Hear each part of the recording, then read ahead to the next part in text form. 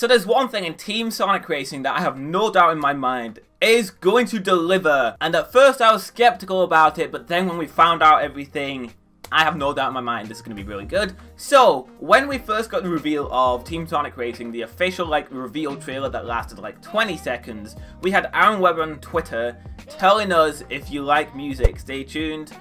And then we got the E3 trailer, and what was it? It was fucking Crush 40 back again after fucking 9 years. Sonic and the Black Knight is when they last did a fucking vocal song for a Sonic game.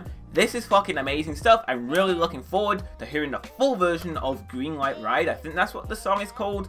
Really cool stuff, because at first I was worried that the stage music, if you've seen any of my reaction videos to stage music, I was really scared that it was fucking Otani, Tomoya Otani. Because if you didn't know, I did not think the music in Sonic Forces, at least the modern stuff, wasn't great. It was really synthesized, it was using really stock instruments, wasn't my cup of tea, it didn't sound great, and when I first started hearing guitars, I just got Otani flashbacks, and I was like, oh fuck, not again.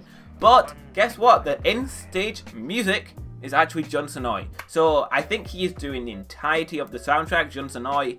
But that is one concern I do have, is that every track will have the same feel with the music. So that's my only concern, but if it has variety, then I'm fine. But the in-game music for Wisp Circuit sounds really good. At first I wasn't actually a big fan. Honestly, I wasn't a big fan because it just sounded really guitar heavy. But after watching that gameplay video from the Nintendo World Report, I've watched that so many times just so I can listen to the music. It sounds really fucking good. It honestly reminds me of Sonic Adventure music. It sounds so good. You've got the saxophone and you've got the guitar, and then I think you've got drums in the background. It's really good, and then it speeds up in the last lap. Sounds really intense, sounds really good. It really does fit the racetrack. It does fit. Though my biggest problem with that one is that it kind of feels like it doesn't fit Planet Wisp. It definitely fits a racing game, it definitely fits a racetrack, but I don't know if Planet Wisp was the best one to use it on, because Planet Wisp in Sonic Colors and Sonic Generations was really more somber and peaceful, but whereas in this game it's just guitar heavy fucking everywhere, guitar. But it's cool, it sounds really good, and I'm really happy. It definitely does sound like Sonic Adventure music. And then I think we've got remixes of some character themes, like Tails' Believe in Myself when you go Ultimate, and then I think Sonic's is actually Reach for the Stars. At first I thought it was some version of his world, but I'm pretty sure it's just fucking Reach for the Stars. So I guess that's fine. It's a good theme, it's just I don't think it's the theme that fits Sonic.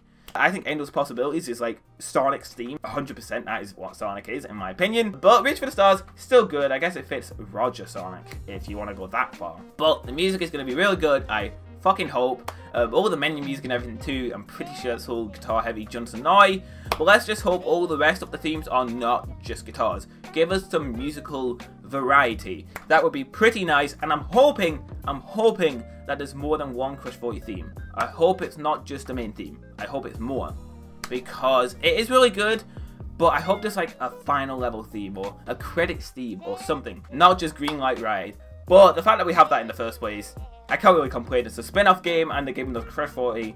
That's a pretty good way and a smart way to sell this game to Sonic fans, because Sonic fans are absolutely going to buy this just because of Crush 40. So that's pretty great. And that's everything I've pretty much got to say. Let me know if you're looking forward to the music in this game in the comment section below. I am looking forward to it. I cannot wait to hear more. I wonder what Rooftop Run is going to sound like. I don't know if they're going to really go heavy in that guitar or they're going to add a violin.